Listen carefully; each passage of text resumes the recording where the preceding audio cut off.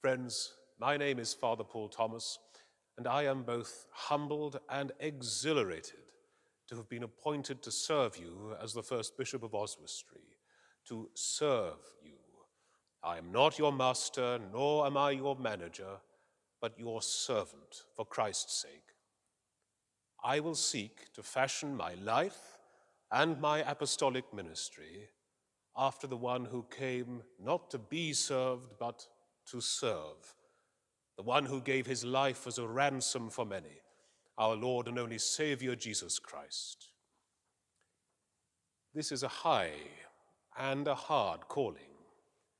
I need your prayers. My family needs your prayers. Please pray for me, as I will pray for you unceasingly.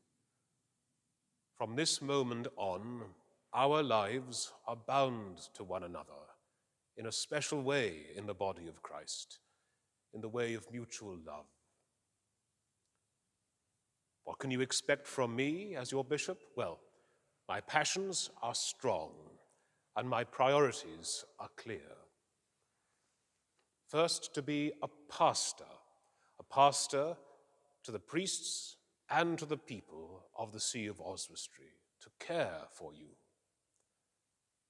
Second, to be an evangelist, vigorously proclaiming with joy and urgency the gospel of life in all of its Catholic and converting fullness. Thirdly, to be a sanctifier, serving joyfully all who look to me as their source of sacramental life in Christ.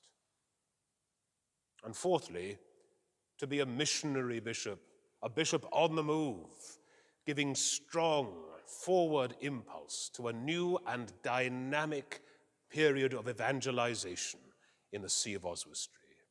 Now is the time to awake out of sleep.